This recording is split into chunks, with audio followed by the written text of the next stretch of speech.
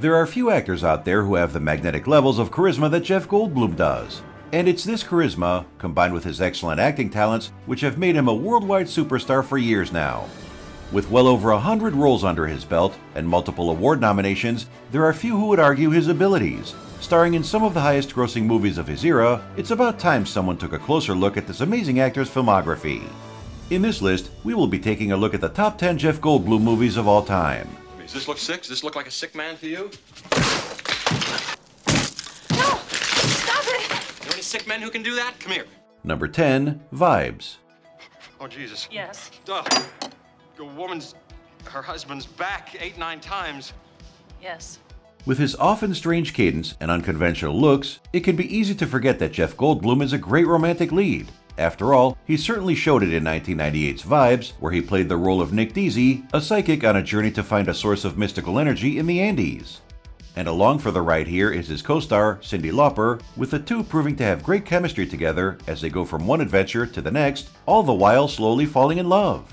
Of course, in reality though, the two would not get along. In fact, Lauper would later state in her memoir that she and Goldblum flat out didn't like each other, making their performances all the more impressive.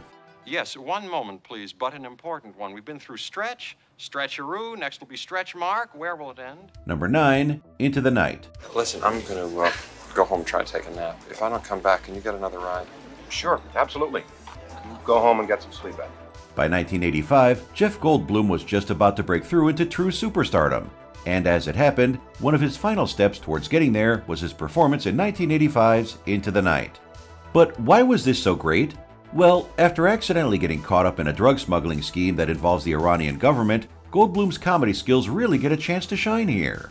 That said, he wasn't the first choice for this role. No, instead, John Landis had originally wanted to go with either Jack Nicholson or Gene Hackman.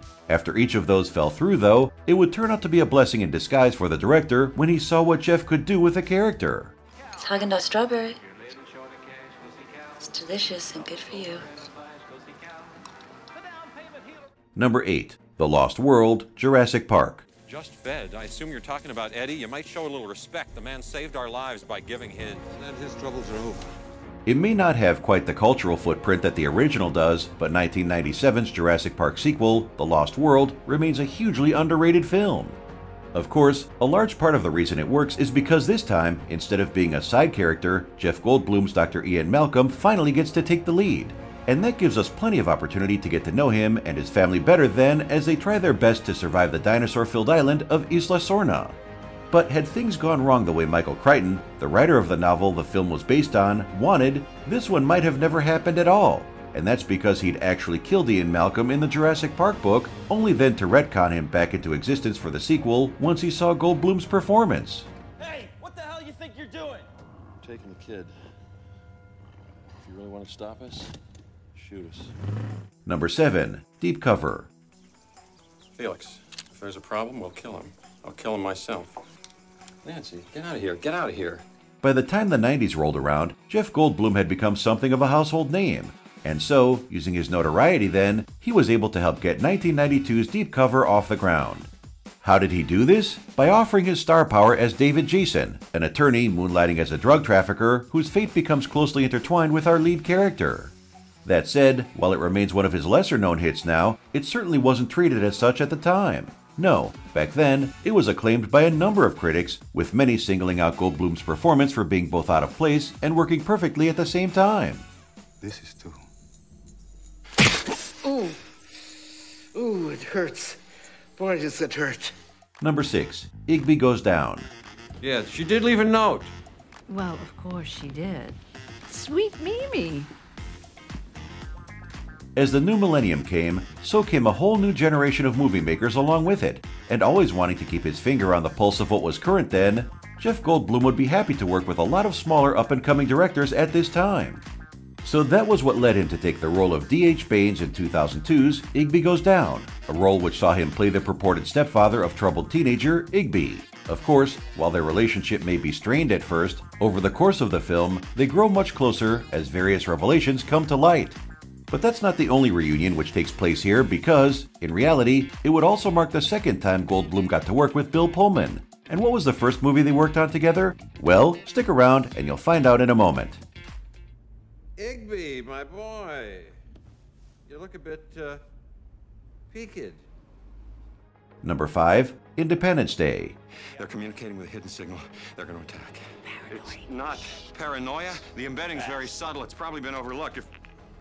Back in the summer of 1996, you couldn't go anywhere without hearing someone talk about the biggest movie out there, Independence Day. But why was this one such a big hit? Well, using some, at the time, groundbreaking CGI techniques, it was able to show the effects of a full-scale alien invasion on the planet in a way that hadn't been seen before. Of course, layered throughout this was a human story too. And while Will Smith and Bill Pullman may have gotten the majority of this, Jeff Goldblum's David Levinson fully carries his weight as a satellite engineer who figures out a way to defeat the extraterrestrial threat. In fact, so much confidence did director Roland Emmerich have in Goldblum's abilities to get this humanity across, he'd actually allow him to improvise most of his dialogue. The virus is in. All we can do now is pray. Number 4. The Big Chill. And I will accompany you anywhere. I'll even get you into Elaine's. I thought Elaine's was dead. That's why I can get you guys in. Once you get to a certain age, keeping in contact with your old friends can become a difficult thing to do. After all, everyone's life starts to branch off eventually, making it harder to get everyone together in the same room at the same time. And when it comes to the 1983 hit comedy drama, The Big Chill, it's the death of one of their own that forces this group of old college friends to get back together after 15 long years. As these friends reunite, however, it's arguably Jeff Goldblum's Michael Gold who presents himself as the star of the show with his excellent comedic performance. But it wasn't too hard for him to get into character for this one, because his on-screen girlfriend would actually be played by his real-life wife at the time, Patricia Gall. That's what's great about the outdoors, you know, it's one giant toilet. Maybe you should put a spot like this in your club. Number 3. Invasion of the Body Snatchers. Ah, Jack. How was the book party? Is that Kipner's new book? It's rare that a remake ever manages to be better than the original. In fact, throughout film history, you could probably only realistically name a handful. That said, the 1978 version of Invasion of the Body Snatchers certainly falls within this list. And a large part of the reason for that is the excellent performance given by Jeff Goldblum as Jack Belichick, an aspiring writer who gets caught up in a scheme to foil an alien invasion. Of course, with this invasion seeing the aliens replacing characters with pod versions of themselves, it can be hard to figure out who you can trust at any point here. And Goldblum plays up to this perfectly with his paranoid performance throughout. And, as it happens, this role would be credited as the one where he first developed his now famous fumfering technique.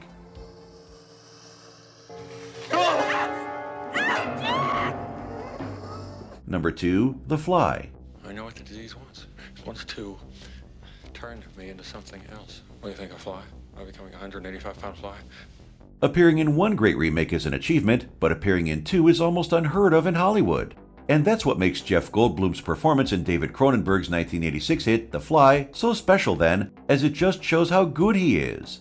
Of course, it's not just him though, because here, the practical effects take center stage. And the reason they're needed is because the story shows us the physical and mental descent of Goldblum's mad scientist, Jeff Brundle, as he gradually transforms into a fly. Yes, it's a gruesome one to watch, and not one for the faint of heart, but it was just as hard for Goldblum to film as it turns out because, while in the later stages of decay, he'd have to sit in a makeup chair for 5 hours every morning so as to get ready. Come together there. You, me, and the baby. Our number 1 pick is Jurassic Park. This isn't some species that was obliterated by deforestation. Dinosaurs had their shot, and nature selected them for extinction. In terms of what special effects can do in cinema, there's the era before Jurassic Park and the era after it, and that's because, taking dinosaurs and bringing them back to life in a truly convincing way, this one changed the game completely. But it's not all about the effects here because, outside of that, there's the story of a group of people trying their best to survive a theme park where all of the previously extinct attractions have gotten loose. And arguably, the star of the whole show throughout this is Jeff Goldblum as Dr. Ian Malcolm, a mathematician who manages to predict all the chaos that will eventually happen from the very start. Of course, this role would also turn Goldblum into something of a sex symbol in real life. And it was also enough to see his co-star, Laura Dern, fall for him too, as the two would begin dating at this point. Looking at the film's ratings, we find that Jurassic Park received a very good 8.2 out of 10 on IMDb.com, but a not as strong 68 from Metacritic, Rotten Tomatoes, on the other hand, would give it 92% on the tomato meter with an equally impressive 91% given by the audience. Come on, we gotta get out of here. Gotta get out of here. Now, right now. And there we have it, the top 10 Jeff Goldblum movies of all time. No doubt you have your own list, so be sure to let us know in the comments below. Also, don't forget to subscribe to our channel and get alerted of our next video. We'll hope to see you soon!